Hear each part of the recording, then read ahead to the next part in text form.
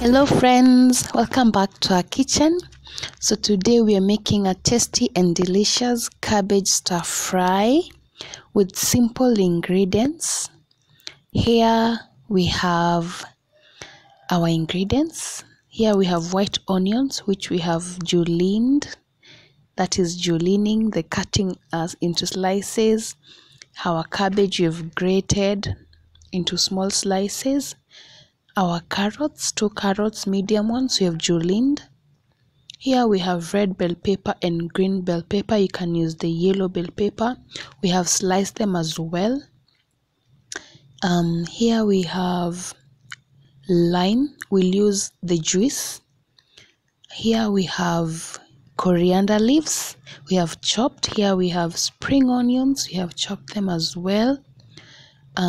Here we have garlic and ginger, which are fresh. We have grated them. This will add flavor and taste. And lastly, we have salt and cumin powder. Those are ingredients, so check out the description for the exact ingredients. So right now we have a teaspoon of oil and water, which we have put, and we've added our garlic and ginger and carrots, and we'll saute this for a while. We're beginning with the carrots because they're a bit hard compared to other vegetables. And so after like 2 minutes of stir frying, we're adding our cabbage. Use a medium-low heat while cooking this. So I'm stirring our cabbage. You'll notice that I've not yet added any water, any oil. So continue stirring. I've just stirred for like a minute. Right now I'm adding my onions and my bell peppers and my spring onions. This will only take a shorter time to cook because we do not want the cabbage to come out mushy. Even the other vegetables, we will wish to have them retain their shape, to have them a bit chewy and tasty. So here I'm stir frying.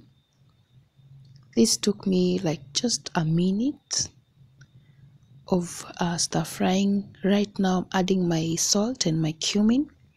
Salt helps to expose the minerals in the vegetables, so it's good to add them the salt last, or rather when you have added all the vegetables.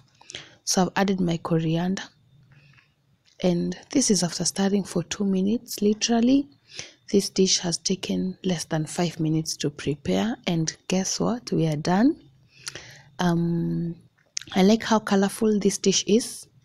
We have some red, some orange, some green, and now the white from the onions and the cabbage. This food is loaded. You can eat it alone, it's very filling, or you can eat it with some legume stew. I'm adding some lemon to brighten, or rather to enlighten the taste. So remember, when you're eating this, eat this to the glory of God. Remember to be a channel of light wherever the Lord has placed you. If you like this recipe, please give it a thumbs up. If you wish to see more recipes, plant-based, vegetarian, salads, drinks, juices, even snacks, just hit my subscribe button. And don't forget to hit the notification bell so that you get notified whenever we upload a new recipe. Take your time, go try this, and I'll be glad to get your feedback. Bye.